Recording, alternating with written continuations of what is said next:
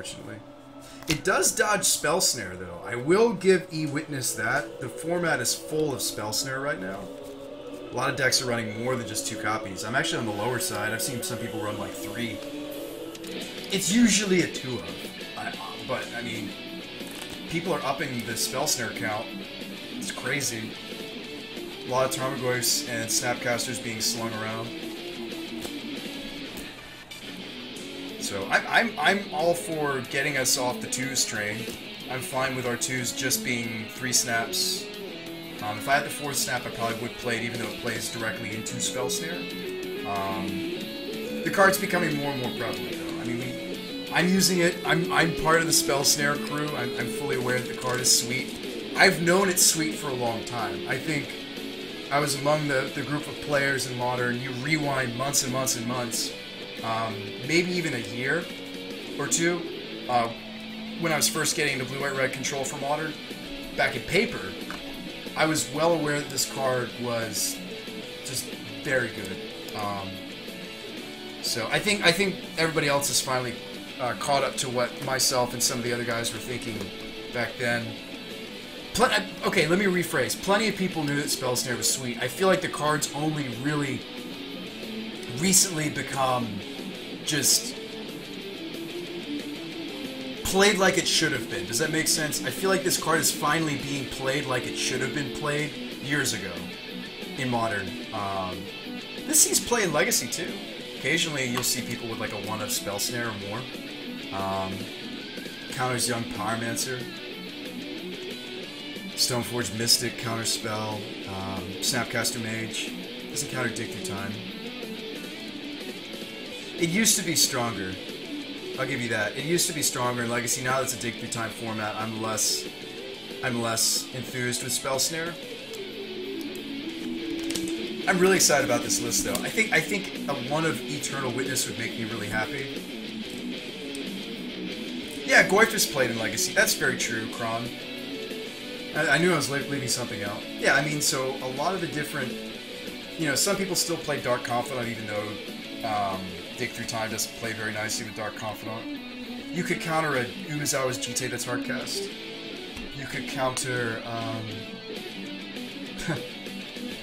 you could counter some of the Lords in Merfolk, although they always have Evile or counter, it seems. You could counter Counterbalance. There's a good one. You can Spell Snare Counterbalance. Hymn to Turok. That's another good one. Hymn to Turok. I wouldn't really want to Spell Snare a Baleful Strix. Well, maybe you would. Depends on the board state. You could Spell Snare a Baleful Strix. You can Spell Snare Thalia.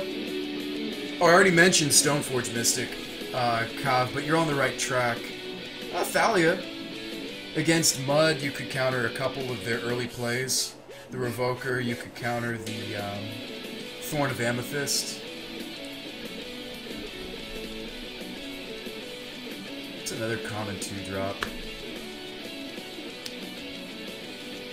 in Legacy. Yeah, I mean, a lot of the payoff cards, everything from Young Pyromancer to Stoneforge, they're all CMC2. And then Counterbalance. Well, Counterbalance isn't the payoff spell, but it's the engine.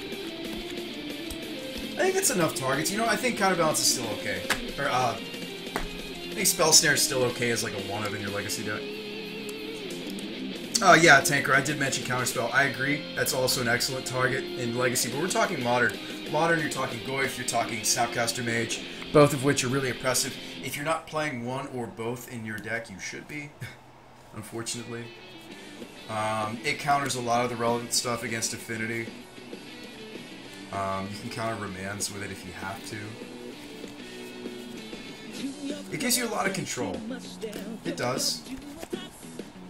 No, I'm a fan of the Spell Snare. Some people are still playing Young Pyromancer. You get some people playing that Abbot card. You can counter Eidolon, the Great Revel, if you're playing against Burn. There's a few targets in the Malira combo. Well, not Malira, excuse me, Collected Company decks. There are some 2s to hit, for sure. Yeah, I like it as a 2-of. I would be okay cutting one Plasm Capture, even though it's our build-around card, and running an Eternal Witness. I think there were a lot of games where I had some juicy stuff to get out of the graveyard that weren't snapcastable. You know, the Jace, not snapcastable. Grizzle Daddy, Grave Titan, Swag Tusk, lands, not snapcastable. Summer Bloom, Plating, Steel Overseer.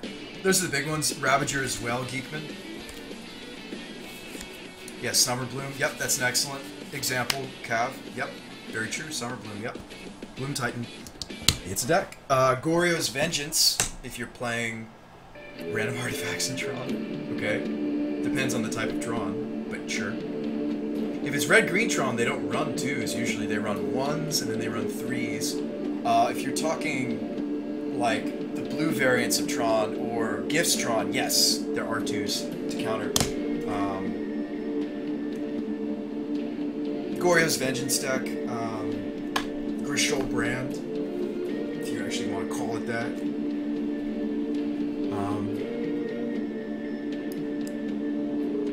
I would be willing to cut the mismatched Plasm for a singleton Eternal Witness. I'm not blown away by it, though. This is kind of our build-around card. And, like, if we have a hand where I have Jace, or I have Tusk, or Titan, or Grizzlebrand, and I don't have a way to capitalize on them without the Plasm Capture, we're in trouble. So ideally, the deck wants to always turn 4 Plasm, something hopefully CMC2 or larger, to facilitate playing Grave Titan, Thragtusk Jace. I guess due to the bug, in paper this wouldn't work, you would be able to turn 5 Grizzle, but because it's busted on Moto, we can. So I'm actually going to curve this and pretend that this is the 5s. That's so dumb. I still can't get over this. Why are we the only people that know that this card is stupid busted? Because nobody was brave enough to play it? Like, what's going on? Like, hold up. There's like a page on this. Hang on. Bugged cards on Moto list. There's literally a list. There is a page. There's no way we're the only ones who know. I'm sure people have messed around with this in EDH. I'm sure. For sure. Alright, Plasma Capture. Let's do a search. Control F, come on. Or Function F. Come on.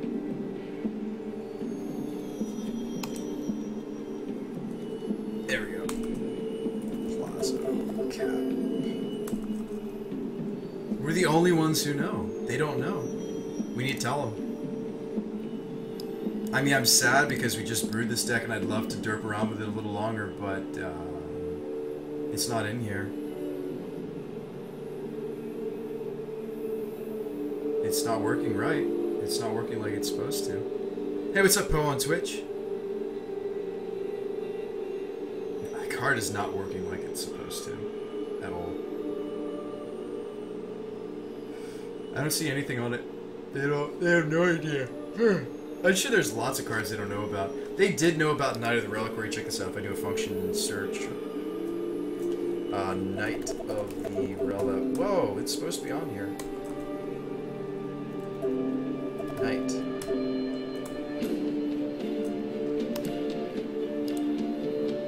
I'm probably on the wrong page. Let me go to the known issues. Hang on. Haven't seen you for a week or two. Where you've been? School, Poe on Twitch. I've also changed my stream time, Poe. This is actually a lot later than I'm supposed to. Page not found. Well, I want to see the known issues. Huh.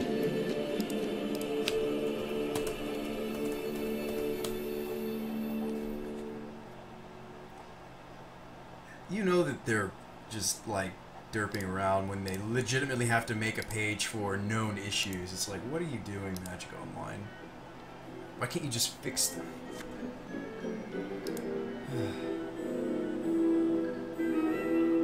Alright, let's look at these.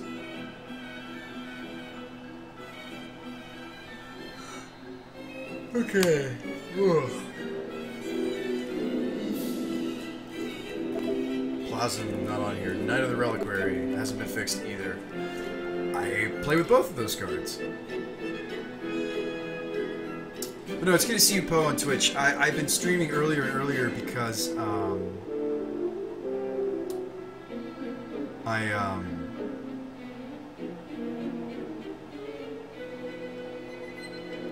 mean, I understand it's complicated, though. In fairness, I do understand.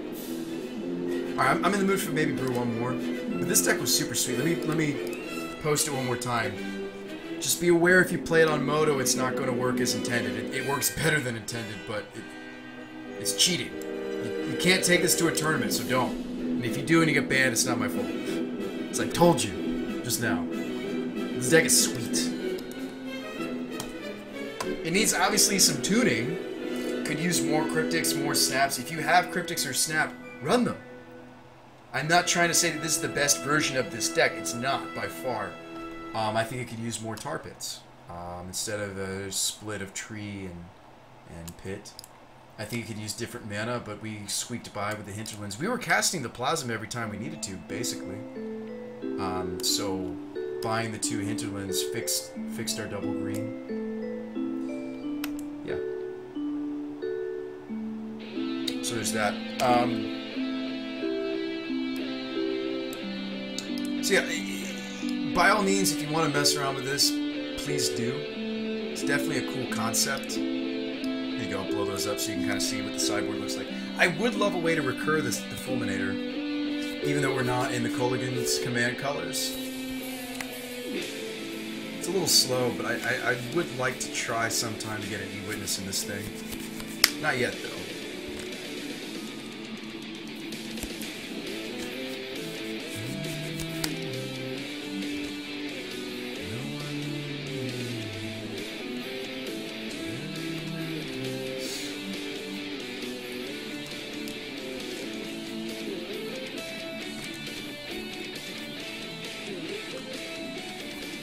I still think the Fulminator Mage is a fine sideboard card, though.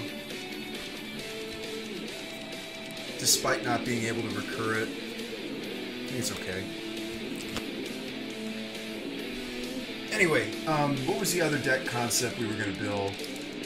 Trash for Treasure?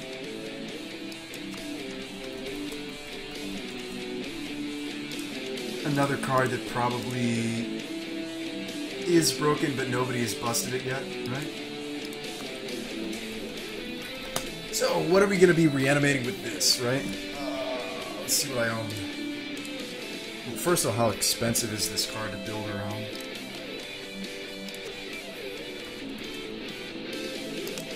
I wonder if this gets play in EDH and it's going to be expensive. It is nothing. Wow, why is this so cheap? Really? Hey, what's up, Shadowzord? That is pretty cheap.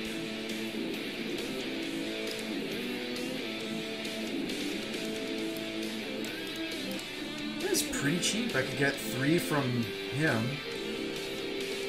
Finding the last one might cost us a ticket, but we can at least get 3. Yeah, we're maybe doing Trash for Treasure. I'm gonna try. Yeah, we're gonna brew Modern Trash for Treasure real quick, and then I'm probably gonna go to bed. If I can get a playset,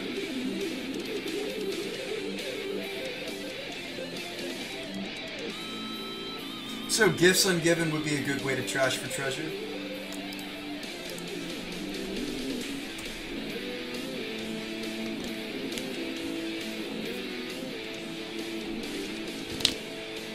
Like, this is an option. This would do a good job setting up a Trash for Treasure. Ink, I think is fine. A Leviathan would be fine. What are some other degenerate big artifacts I happen to own? You'll get me one? Oh, well, thank you, Shadow. I definitely can get 3 just with my cred. So Leviathan. How much are Leviathans? I feel like that's like the best